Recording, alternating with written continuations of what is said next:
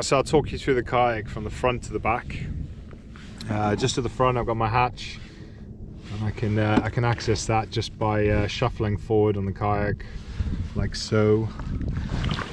So I've got a Trident 13, sorry, I've got a Ocean Kayak Prowler 13, the current kayak I'm sat on, and it's 13 foot long, so it's quite easy to shuffle forward, and it's really stable. You can't stand on it, but if you put your legs over the side like this, it's very stable. You can literally shuffle right to the front, and then you can open up the front hatch and get in there. At the moment I've got my kayak trolley in there, and I've also got that lovely bream I caught earlier today, which is going to be my dinner. I've also got a bag in there with a waterproof jacket, but you can store all sorts in there, like if you want to keep your bait cool or your fish you catch and whatever. So yeah, so it's quite easy to do that. But that's where I have my kayak trolley. And if I just shimmy back. So this is a new addition to my kayak. I don't always have this, but I literally just bought it.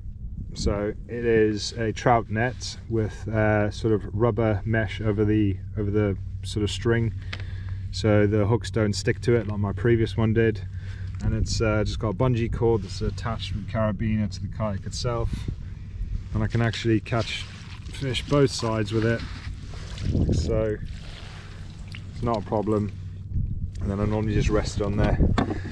I brought that with me today because I knew I was catching bream, and I've lost a few nice gilt-edged bream just because I didn't have a net, and they jumped and took themselves off the hook on the surface. So yeah, that's why I brought that with me today. The next thing, which is also secured to the kayak with a carabiner, I've just got a mesh net. I normally put all my bait in, or if I'm going to catch live mackerel, I normally put it in there, leave it in the water, and it keeps them alive for a bit longer. Or you can use it as a chum bag. But I think I bought some trainers or something, and that's what that bag came with. Them. So yeah, that's what I'm using it for. You can also use an onion sack or something like that. And moving down again, so I've got my Rail Blazer camera mount. There's actually multiple different camera mount pieces I've put on here, but I think I'll put them all in the description. But this is basically what my camera sits on. Sits in there, and all these individual pieces twist 360. You've got the bit here that twists down, twists up. This one just twists that way, and then you've got this lock nut here you can undo, and you can move that back and forward as well. And that's just mounted on a Rail Blazer star port. That is my camera set up for the front. And the reason why I like it is I've added all these little bits in because it's nice to be able to just manipulate where the camera's pointing or looking just with one hand, and it works well. I don't know the individual name of all these parts, but I'll definitely put it in the description for you. Yeah, that is my camera setup.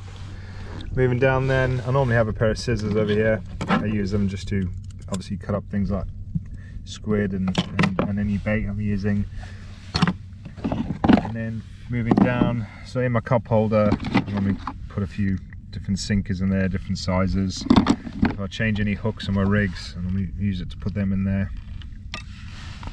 And then in my what is meant to be like a waterproof compartment in between my legs, which is not waterproof because it definitely fills up with water every time I come out here, I just have a selection of different leads, some cotton, and anything else I really want to put in there.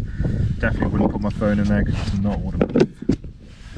And that just closes like that. And down the side I've got my anchor trolley. I'll show you that in more detail when I'm on the land. And then my paddle, which is secured to the paddle leash here, with just a bit of elastic that pulls over it. And then moving behind me, I've got a star port, so a Rail Blazer star port I think it's called, on each side of me. So one there, one there. And then the rod holder itself, I believe is the Rail Blazer, I think it's rocket tube it's called, or rocket. I've just got one of them on each side, and I can undo it and move it and face different directions, but I like to have it like this, so it's pretty much like two armrests, like that and like that, just for ease of access as well. So as soon as I get by, it just comes straight out. Same on this side. As soon as I get a bite, straight out. Yeah. And they normally sit left and right of me, so within my vision, so I can see the bites. Because if the rod holds behind me, it's quite hard to see when you're actually getting any action on the end of the line. But yeah, so for pretty much my waist forward, that is my setup that I normally have. And then if I turn around, there's another beauty about these kayaks, is they're so stable you can literally just sit side on like this. Then behind me, and this is where I normally keep my bait, so I've got rag there at the moment, squid, or if I've got mackerel or whatever, I normally use that to put bait. And then when I'm not anchored up, so my anchor's over there, obviously anchored up in the water, but my anchor normally sits here on top of that. Then I just have any drinks that I've got, so I've got water, obviously soft drinks and some tea. And then moving back, I've got something called a Victuals Vault. It's basically a pet food container, which I've bastardized and put some rod holders on. There's a handle at the back, which I've screwed on to hold it. And then I'll go through this in more detail on the shore, but it changes every time I go out. Depends what I'm fishing for, but generally my drone sits in there at the back in a waterproof bag. This is watertight once I've sealed this lid, but I normally keep spare rigs and hooks and terminal tackle in there as well, lunch, sun cream, tools, so I've got pliers in there, sun cream, what else? Any sort of bits you need to hand, all my batteries and camera equipment and waterproof in a dry sack in there. And that just screws shut like that. And once it's screwed shut, it's watertight. Yeah, that's called a Victuals Vault. It's made in America. I believe at the time of making this video they've started selling them again in the UK, but they are quite expensive for what they are. Effectively just a plastic tub with a screw-on lid, but there are other things you can get out there that are similar. I just like the shape of this one because with the handle on and everything, it's ideal, especially with the rod holders. You could even use it for going down to the beach. And then I've just got the basic ocean kayak seat, just the seat that comes with this kayak. It's not the best, probably one of the most uncomfortable seats really, but I've had kayaks like the Ocean Kayak Trident 13, the new one. The seat on that is a lot better than this, but you know, at the end of the day, the reason why I fish in this kayak is because it's narrow, it's long, it's light, and I can paddle a lot faster in this and still manage to carry all my gear with me. But that is pretty much a rundown on my kayak. In terms of rods, I always use ugly sticks. I've got an ugly stick GX2.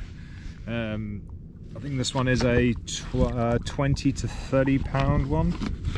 Yeah, it's a 20 to 30 pound class.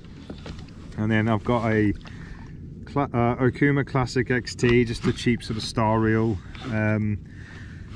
I like to go for cheap reels because salt water always gets in, it always destroys them, and with these ones they're only like 40-50 pounds and you can just keep changing them.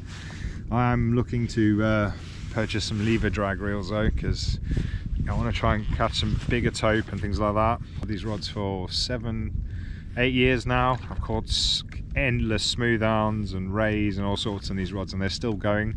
As long as you wash them after every time you use it, they are golden. The reels, however, they do break, and I think this actual make here I've got is I think it's discontinued because there's not many you can buy nowadays. Yeah, and then my other rod, I've just got I think it's called a Sakuma. It's called a Sakura. So I bought this for pike and perch fishing, but I use it on the kayak a lot now. It's called a Sakura Akin Evo. And it's quite a nice little light setup. I use this for bream fishing, mackerel, any sort of smaller stuff. I always carry at least one small rod with me, so I can fish for things like mackerel, bream and so on. And then I'll always bring at least one big one so I can fish for multiple species at the same time. I used to take like 4 rods out, and it's just too much. All you need is 2, maybe 3 as a spare. I've got a spare one behind me now. But that pretty much is my setup. In terms of clothing, Depends what time of year I'm out, but I don't tend to fish a lot in winter anymore, but dry suit definitely in winter, and wetsuit boots, and then you'll probably need some warm clothing underneath. In summer like this, it's 24 degrees today, it's really hot, but I'm still just wearing hiking trousers. I normally wear a wetsuit, but today I've decided to wear just hiking trousers. I've just got some really old trainers that I found on the beach, and then when my trainers I've got at the moment run out, I'll just probably switch these out and put them on, but I always try and just wear my old trainers on the kayak.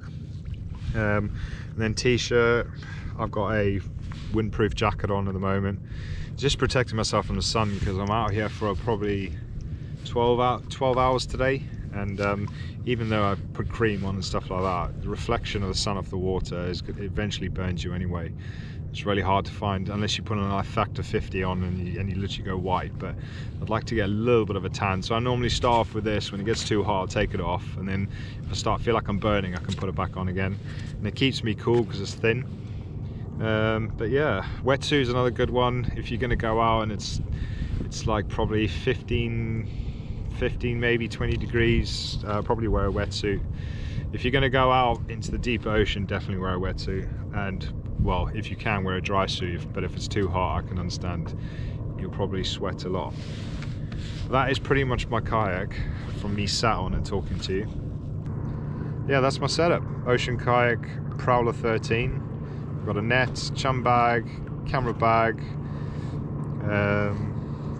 Railblazer rod holders, a couple rods, my victuals vault with my lunch, camera equipment, drone, things like that in, my paddle, clothing, and that's it really. VHF, radio. That is literally my setup. I'll try and put as many of these things in the description of this video, but if I can't find them online, I'll just put the name. But yeah, that is my setup. I'm going to put some more bait on now and try and catch some more fish. It's scorching. I'm probably going to take this jacket off in a minute because it's getting hot.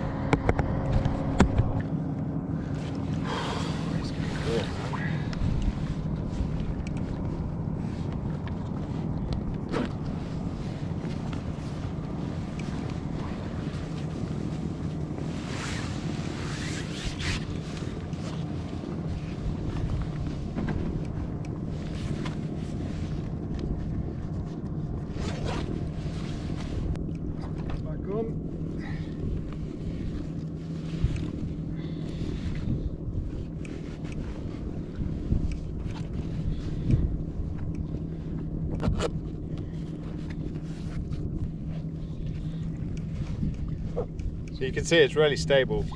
I'm not exactly a small guy. I'm what, 100 kilos, 6'1", and I can quite easily sit on this side on, move around, reach in the back, reach forward. It's a pretty good kayak. It's just unfortunate they don't sell them anymore. So if you want one of these, you're gonna have to get a second hand. Although you'll probably notice everyone nowadays uses pedal kayaks, like Hobie and so on, because it makes more sense, keeps your hands free so you can fish, whereas on a kayak like this you're gonna have to paddle.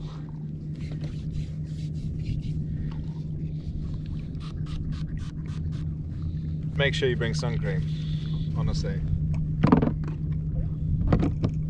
I've had days where I've burned to a crisp.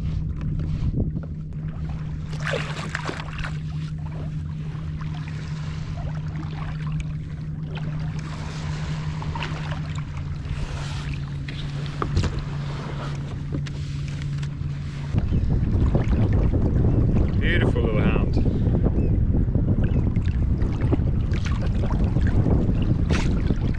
Right, let's put you back.